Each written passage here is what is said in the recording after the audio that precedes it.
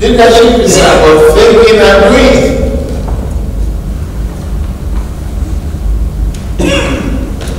Here I will find it. And I tell you, we are going to establish a committee here of those presenters. Consider yourself as members of the committee, coordinating with the Ministry of Agriculture. I will be talking to all the governors. The federal government is ready to apply to acquire land for ranches and livestock development.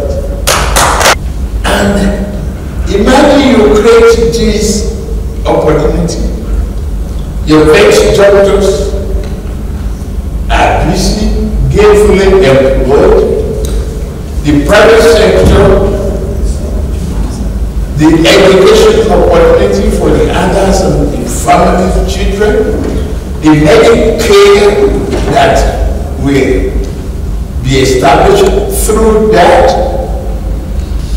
is a life-saving opportunity.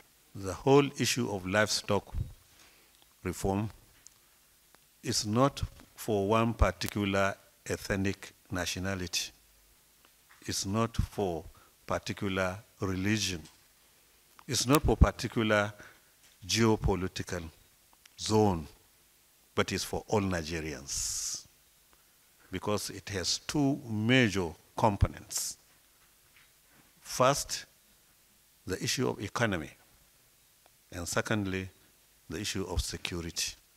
Due to changing climatic situation, increase in population, creation because of technology, the farmer now doesn't require the manure from the cow because there is a synthetic fertilizer, while the herdsman is not in position to get a new version of grazing.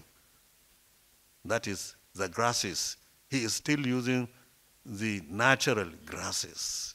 These are issues that we need to resolve in our new reformed agenda.